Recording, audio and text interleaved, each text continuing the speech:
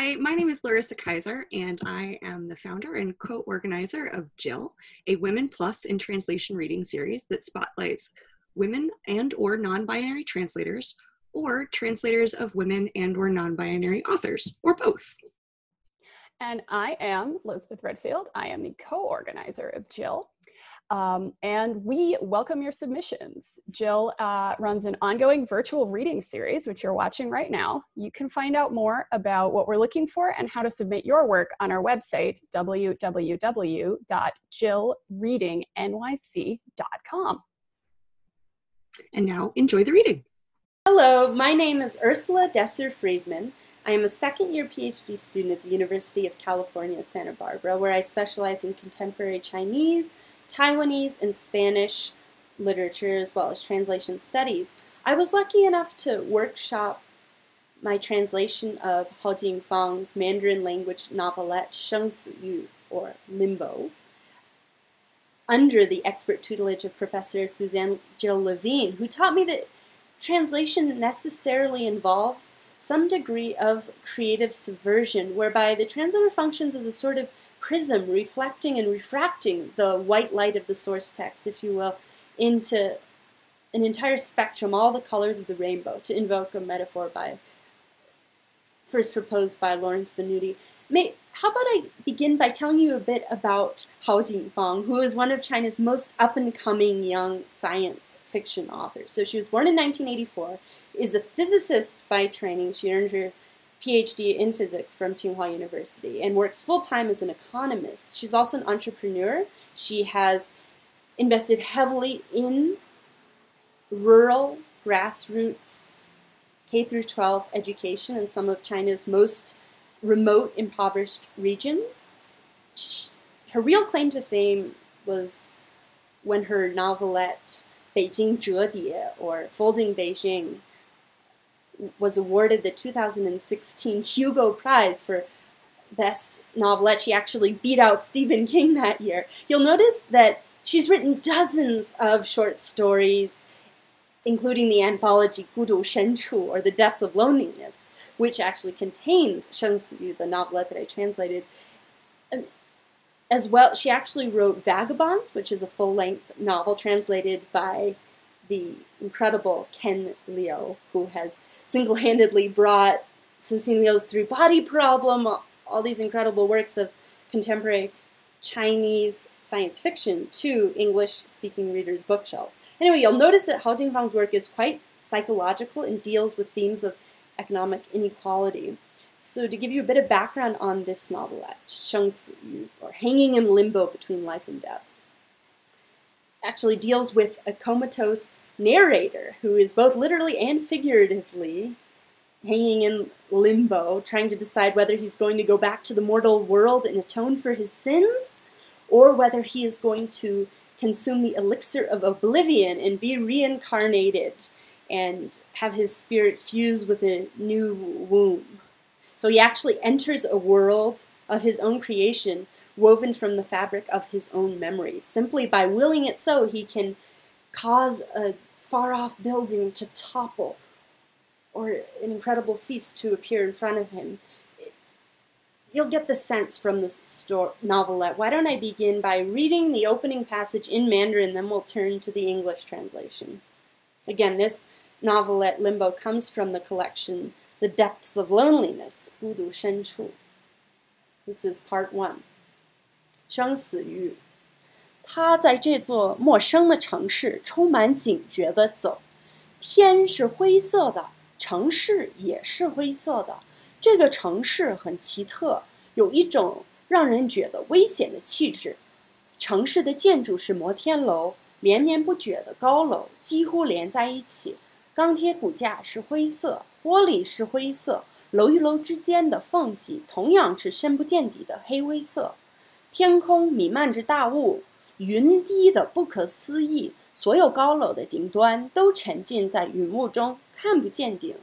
他一边走一边打量，提防着街角可能出现的危险。他走得很慢，他不知道这是哪里，他记得他死了。凌晨在2环的街上，他缓慢地开车回家，被马路上突然加速的一辆玛莎拉蒂拦要撞到，人被挤到驾驶座一角，车撞到马路边的栏杆上，金属和玻璃刺入身体。之后他有印象在医院看到天花板上蓝莹莹的手术灯，然后是病房的输液瓶，然后就没有了然后。And Limbo, Part 1. He ventured cautiously through this strange twilight city. The sky was gray, the city gray. There was a peculiar feel to this city, the air swollen with an impending danger. The skyline was punctuated by a relentless succession of high-rises. The buildings' rebar skeletons were gray, their glass flanks tinted gray. The gaps between the buildings were inked in impenetrable charcoal gray.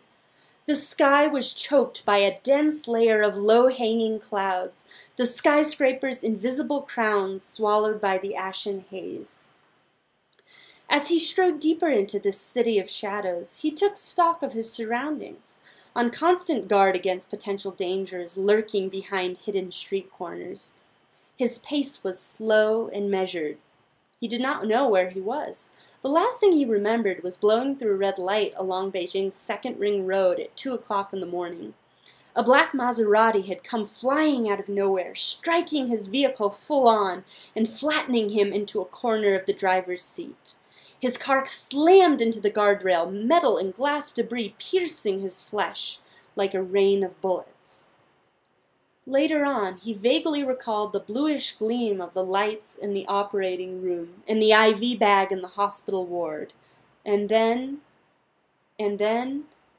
after regaining consciousness, he had found himself in this strange city, not knowing where he was, not knowing whether he was dead or alive. We'll skip a bit ahead when he runs into a shopkeeper who, besides the gatekeeper of this between life and death who administers the elixir of oblivion, this shopkeeper is the only other person in this world of his own creation that talks to the narrator.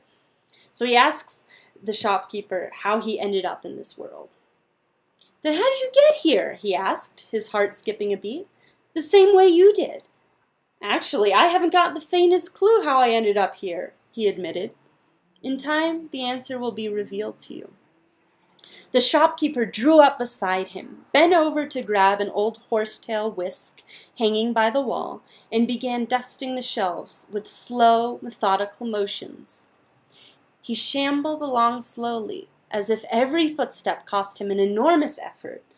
The whisk was gray, just like his sandals and sweater, and the sunlight filtering through the door bathed him in a luminous white halo. Do you know how we can get out of here? Where is it that you want to go? I don't know. Maybe back to Beijing? And then he notices all of the curios that are stuck with dust, and the shopkeeper informs him, once you arrive here, there is no turning back.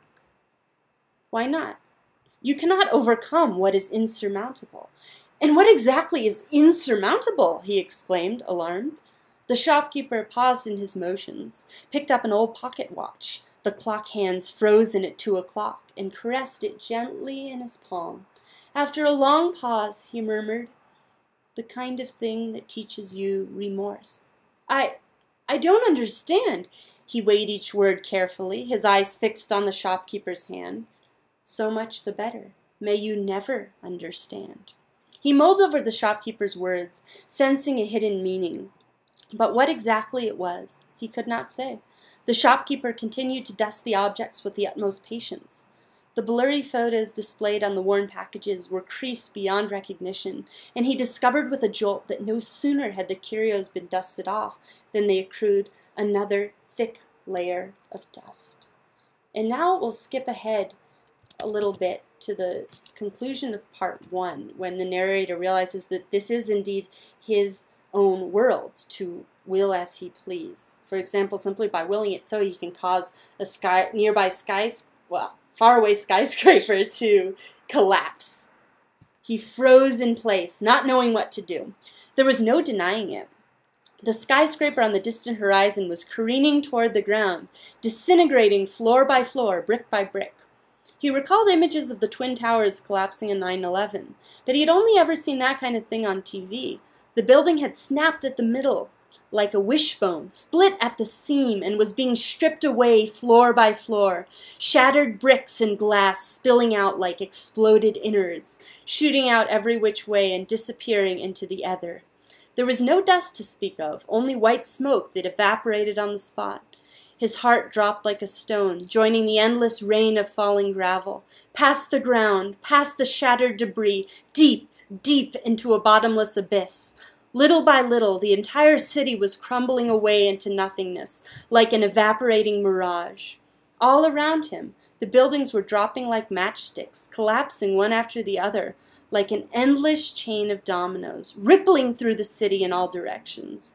Yet strangely, there was still no sound, as if he were watching a muted slow-motion video playback, every last detail crystal clear. The rebar and concrete disintegrated, flew into the air, and vanished without a trace. He watched, transfixed, as his world folded like a deck of cards. And now we'll skip ahead to the moment where the narrator's life flashes before his eyes. Then it happened. It was an out-of-body experience. Everything vanished. The cave, the ground, the light, all of it. He felt himself hovering above the scene. His arms grew fainter, his silhouette dissolving into the surrounding darkness. His body became feather-light, transparent as a veil. He was acutely aware of everything surrounding him, the universe and the distant stars, and then even the stars vanished, and he was engulfed in nothingness. Just then, his life flashed before his eyes. His memories were refracted into a series of still-life images, from a downy-headed infant to a frail boy, slender as a bamboo reed. Fast forward to his present-day self. Hairline receding and belly bulging. All at once, he saw thousands upon thousands of images of himself, frozen in the river of time, like so many stones strewn across the distant earth. In that moment, he saw time itself, perceived the tracks carved by each passing year. Some time later, a dazzling ray of light greeted his eyes, and he saw a gray skirt billowing in the darkness before him.